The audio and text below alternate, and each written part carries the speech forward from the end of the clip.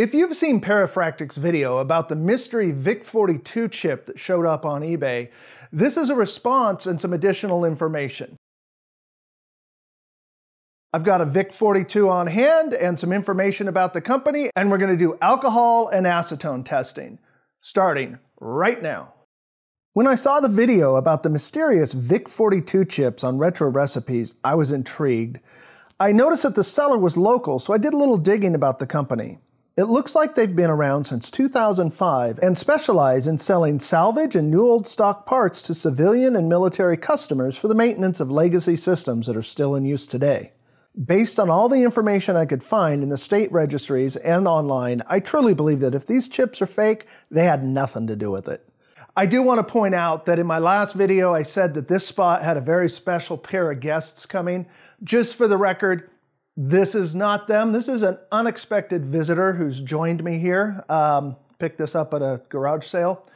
And my shop is a total disaster right now. I wasn't planning to be shooting this video because we're having a garage sale of our own this weekend. So everything that doesn't belong in the garage sale is packed in my shop.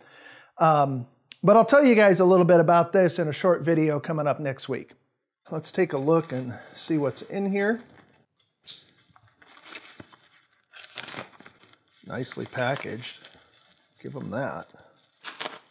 There you go. Proudly service the aerospace, military, industrial, and commercial industries. Here's the chip. Okay, MOS VIC-42, 9 of 83, made in Korea. These pins don't look like they've been pulled out of anything. They do look NOS. So what I thought I would do is go ahead and pull out my dead bits, and I thought I'd start off with a little alcohol, and I'm doing this as a baseline. So what happens when we hit the original MOS chips with alcohol? So nothing on the Q-tip. Try some acetone and see what that does on the original chips.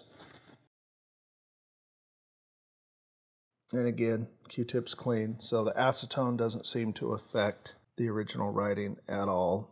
Now, I'm going to start with, again, clean Q-tip, a little bit of alcohol, and I'm going to hit the black areas around the writing. Nothing at all. So now I'm going to hit the date with the alcohol. It doesn't seem to have any effect. Q-tip's clean.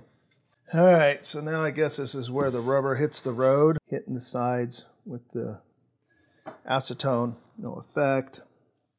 I'm just going to hit the 9 in the number on the bottom.